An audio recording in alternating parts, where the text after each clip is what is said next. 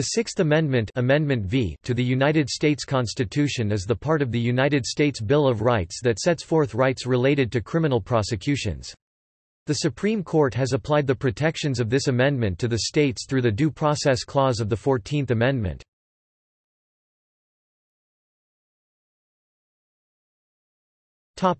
Text. In all criminal prosecutions, the accused shall enjoy the right to a speedy and public trial, by an impartial jury of the state and district wherein the crime shall have been committed, which district shall have been previously ascertained by law, and to be informed of the nature and cause of the accusation, to be confronted with the witnesses against him, to have compulsory process for obtaining witnesses in his favor, and to have the assistance of counsel for his defense.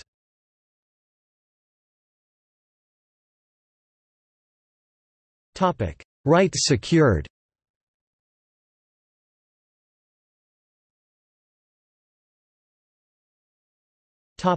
Speedy trial. Criminal defendants have the right to a speedy trial. In Barker v. Wingo, 407 U.S. 514 1972, the Supreme Court laid down a four-part case-by-case balancing test for determining whether the defendant's speedy trial right has been violated. The four factors are: length of delay. A delay of a year or more from the date on which the speedy trial right attaches. The date of arrest or indictment, whichever first occurs, was termed presumptively prejudicial, but the court has never explicitly ruled that any absolute time limit applies. Reason for the delay. The prosecution may not excessively delay the trial for its own advantage, but a trial may be delayed to secure the presence of an absent witness or other practical considerations, e.g., change of venue. Time and manner in which the defendant has asserted his right. If a defendant agrees to the delay when it works to his own benefit, he cannot later claim that he has been unduly delayed. Degree of prejudice to the defendant which the delay has caused. In Strunk v. United States, 412 U.S. 434 1973, the Supreme Court ruled that if the reviewing court finds that a defendant's right to a speedy trial was violated, then the indictment must be dismissed and/or the conviction overturned. The court held that, since the delayed trial is the state action which violates the defendant's rights, no other remedy would be appropriate. Thus, a reversal or dismissal of a criminal case on speedy trial grounds means that no further prosecution for the alleged offense can take place.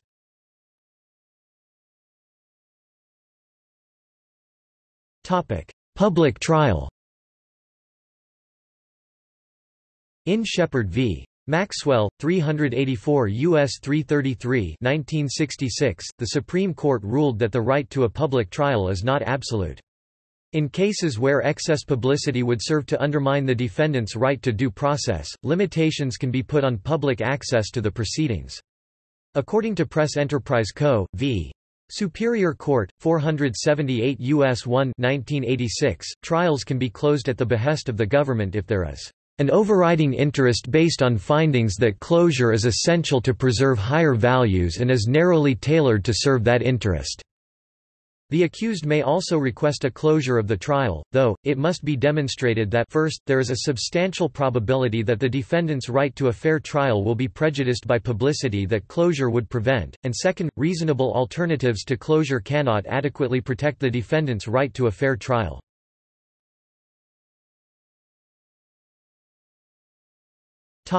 Impartial jury. The right to a jury has always depended on the nature of the offense with which the defendant is charged. Petty offenses—those punishable by imprisonment for no more than 6 months—are not covered by the jury requirement. Even where multiple petty offenses are concerned, the total time of imprisonment possibly exceeding 6 months, the right to a jury trial does not exist. Also, in the United States, except for serious offenses such as murder, minors are usually tried in a juvenile court, which lessens the sentence allowed, but forfeits the right to a jury. Originally, the Supreme Court held that the Sixth Amendment right to a jury trial indicated a right to a trial by jury as understood and applied at common law, and includes all the essential elements as they were recognized in this country and England when the Constitution was adopted. Therefore, it was held that juries had to be composed of 12 persons and that verdicts had to be unanimous, as was customary in England. When, under the 14th Amendment, the Supreme Court extended the right to a trial by jury to defendants in state courts, it re-examined some of the standards.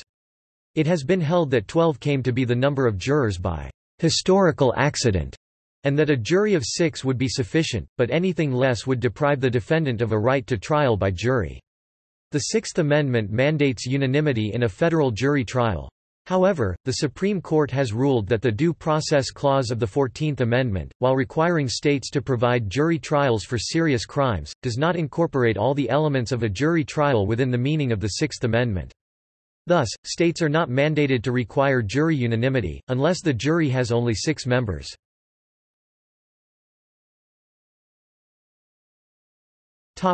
Impartiality. The Sixth Amendment requires juries to be impartial. Impartiality has been interpreted as requiring individual jurors to be unbiased. At voir dire, each side may question potential jurors to determine any bias, and challenge them if the same is found. The court determines the validity of these challenges for cause. Defendants may not challenge a conviction because a challenge for cause was denied incorrectly if they had the opportunity to use peremptory challenges. In Peña-Rodriguez v. Colorado 2017, the Supreme Court ruled that the Sixth Amendment requires a court in a criminal trial to investigate whether a jury's guilty verdict was based on racial bias. For a guilty verdict to be set aside based on the racial bias of a juror, the defendant must prove that the racial bias was a significant motivating factor in the juror's vote to convict.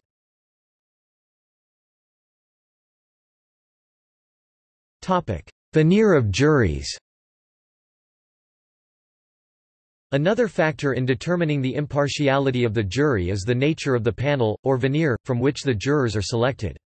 Venires must represent a fair cross-section of the community. The defendant might establish that the requirement was violated by showing that the allegedly excluded group is a distinctive one in the community, that the representation of such a group in venires is unreasonable and unfair in regard to the number of persons belonging to such a group, and that the underrepresentation is caused by a systematic exclusion in the selection process.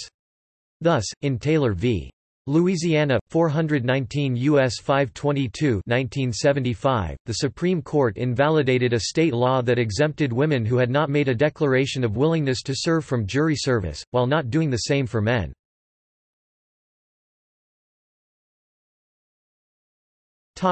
Sentencing. In Apprendi v. New Jersey, 530 U.S. 466 2000, and Blakely v. Washington, 542 U.S. 296 2004, the Supreme Court ruled that a criminal defendant has a right to a jury trial not only on the question of guilt or innocence, but also regarding any fact used to increase the defendant's sentence beyond the maximum otherwise allowed by statutes or sentencing guidelines.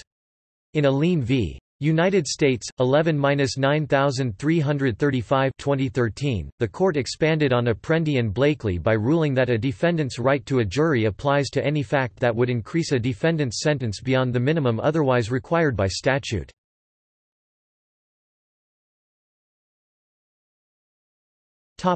Vicinage. Article 3, Section 2 of the Constitution requires defendants be tried by juries and in the state in which the crime was committed. The Sixth Amendment requires the jury to be selected from judicial districts ascertained by statute. In Beavers v. Henkel, 194 U.S. 73 1904, the Supreme Court ruled that the place where the offense is charged to have occurred determines a trial's location. Where multiple districts are alleged to have been locations of the crime, any of them may be chosen for the trial. In cases of offenses not committed in any state, for example, offenses committed at sea, the place of trial may be determined by the Congress.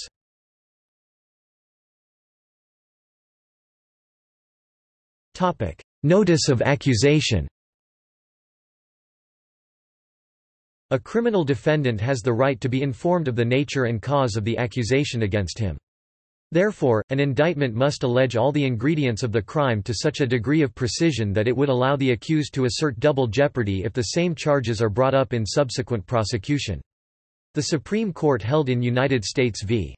Carl, 105 U.S. 611 1881, that, in an indictment, "It is not sufficient to set forth the offence in the words of the statute, unless those words of themselves fully, directly, and expressly, without any uncertainty or ambiguity, set forth all the elements necessary to constitute the offence intended to be punished."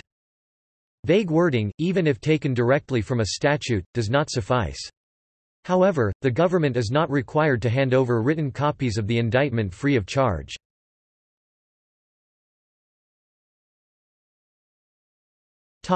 Confrontation. The Confrontation Clause relates to the common law rule preventing the admission of hearsay, that is to say, testimony by one witness as to the statements and observations of another person to prove that the statement or observation was accurate. The rationale was that the defendant had no opportunity to challenge the credibility of and cross-examine the person making the statements. Certain exceptions to the hearsay rule have been permitted, for instance, admissions by the defendant are admissible, as are dying declarations. Nevertheless, in California v. Green, 399 U.S. 149 1970, the Supreme Court has held that the hearsay rule is not the same as the Confrontation Clause. Hearsay is admissible under certain circumstances. For example, in Bruton v. United States, 391 U.S. 123 1968, the Supreme Court ruled that while a defendant's out-of-court statements were admissible in proving the defendant's guilt, they were inadmissible hearsay against another defendant. Hearsay may, in some circumstances, be admitted though it is not covered by one of the long-recognized exceptions. For example, prior testimony may sometimes be admitted if the witness is unavailable. However, in Crawford v. Washington, 541 U.S. 36 2004, the Supreme Court increased the scope of the Confrontation Clause by ruling that testimonial out-of-court statements are inadmissible if the accused did not have the opportunity to cross-examine that accuser and that accuser is unavailable at trial. In Davis v. Washington 547 U.S. 813 2006, the court ruled that testimonial refers to any statement that an objectively reasonable person in the declarant's situation would believe likely to be used in court. In Melendez-Diaz v. Massachusetts, 557 U.S. 2009, and Bullcoming v. New Mexico, 564 U.S. 2011, the court ruled that admitting a lab chemist's analysis into evidence, without having him testify, violated the Confrontation Clause. In Michigan v. Bryant, 562 U.S. 2011, the court ruled that the primary purpose of a shooting victim's statement as to who shot him, and the police's reason for questioning him, each had to be objectively determined. If the primary purpose was for dealing with an ongoing emergency, then any such statement was not testimonial, and so the Confrontation Clause would not require the person making that statement to testify in order for that statement to be admitted into evidence. The right to confront and cross-examine witnesses also applies to physical evidence. The prosecution must present physical evidence to the jury, providing the defense ample opportunity to cross-examine its validity and meaning. Prosecution generally may not refer to evidence without first presenting it. In the late 20th and early 21st century, this clause became an issue in the use of the silent witness rule.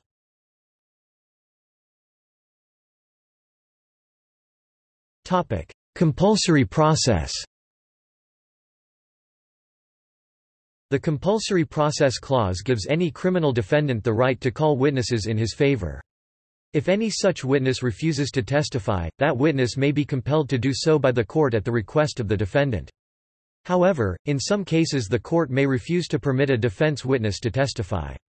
For example, if a defense lawyer fails to notify the prosecution of the identity of a witness to gain a tactical advantage, that witness may be precluded from testifying.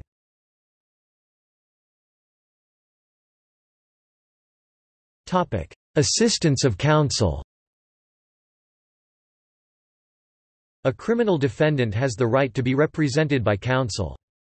In Powell v. Alabama, 287 U.S. 45 1932, the Supreme Court ruled that, "In a capital case, where the defendant is unable to employ counsel, and is incapable adequately of making his own defense because of ignorance, feeble-mindedness, illiteracy, or the like, it is the duty of the court, whether requested or not, to assign counsel for him."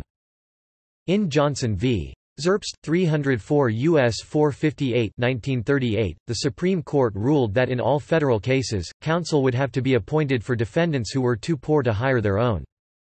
In 1961, the court extended the rule that applied in federal courts to state courts. It held in Hamilton v. Alabama, 368 U.S. 52 1961, that counsel had to be provided at no expense to defendants in capital cases when they so requested, even if there was no ignorance, feeble-mindedness, illiteracy, or the like. Gideon v. Wainwright, 372 U.S. 335 1963, ruled that counsel must be provided to indigent defendants in all felony cases, overruling Betts v. Brady, 316 U.S. 455 1942, in which the court ruled that state courts had to appoint counsel only when the defendant demonstrated special circumstances requiring the assistance of counsel. Under Argersinger v. Hamlin, 407 U.S. 25 1972, counsel must be appointed in any case resulting in a sentence of actual imprisonment. Regarding sentences not immediately leading to imprisonment, the court in Scott v. Illinois, 440 U.S. 367 1979, ruled that counsel did not need to be appointed, but in Alabama v. Shelton, 535 U.S. 654 2002, the court held that a suspended sentence that may result in incarceration cannot be imposed if the defendant did not have counsel at trial. As stated in Brewer v. Williams, 430 U.S. 387 1977, the right to counsel means at least that a person is entitled to the help of a lawyer at or after the time that judicial proceedings have been initiated against him, whether by formal charge, preliminary hearing, indictment, information, or arraignment. Brewer goes on to conclude that once adversary proceedings have begun against a defendant, he has a right to legal representation when the government interrogates him, and that when a defendant is arrested, arraigned on an arrest warrant before a judge, and committed by the court to confinement. Here can be no doubt that judicial proceedings have been initiated.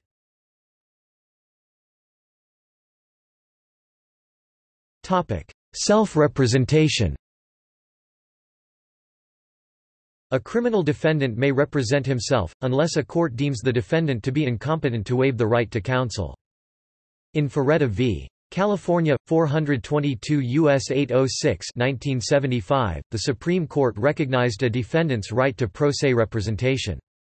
However, under Godinez v. Moran, 509 U.S. 389 1993, a court that believes the defendant is less than fully competent to represent himself can require that defendant to be represented by counsel. In Martinez v. Court of Appeal of California, 528 U.S. 152 2000, the Supreme Court ruled the right to pro se representation did not apply to appellate courts. In Indiana v. Edwards, 554 U.S. 164 2008, the court ruled that a criminal defendant could be simultaneously competent to stand trial, but not competent to represent himself. In Bounds v. Smith, 430 U.S. 817 1977, the Supreme Court held that the constitutional right of meaningful access to the courts can be satisfied by counsel or access to legal materials. Bounds has been interpreted by several United States courts of appeals to mean a pro se defendant does not have a constitutional right to access a prison law library to research his defense when access to the courts has been provided through appointed counsel.